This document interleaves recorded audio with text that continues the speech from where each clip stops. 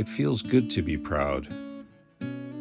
But the Bible says that if we are proud, then God is opposed to us. So that seems like something worth understanding. It's easy to see examples of pride, especially in other people. For some reason, though, it's much harder to see pride in ourselves. Have you ever wondered why that is? For myself, I get annoyed by people who won't admit they are wrong, or when they think too highly of themselves. And then I do the exact same thing myself. So why is that? And what is that? Why am I always trying to build up the same thing in myself that I find so annoying in others?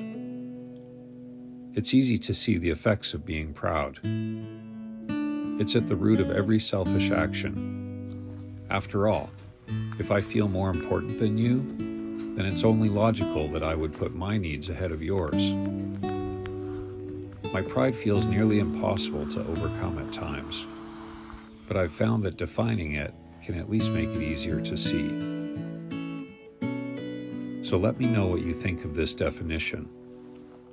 Pride is the willingness to deceive ourselves so we can feel better about ourselves. We all want to feel like a good person, but we don't always do good things. The Bible says that the heart is deceitful, so it makes sense that pride is choosing to believe that we are better than we are, or to take credit for something about ourselves that is actually a gift from God.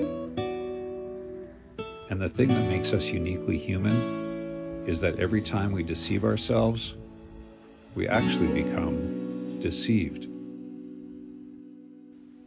And the more we deceive ourselves, the more we distort the foundation from which we judge truth.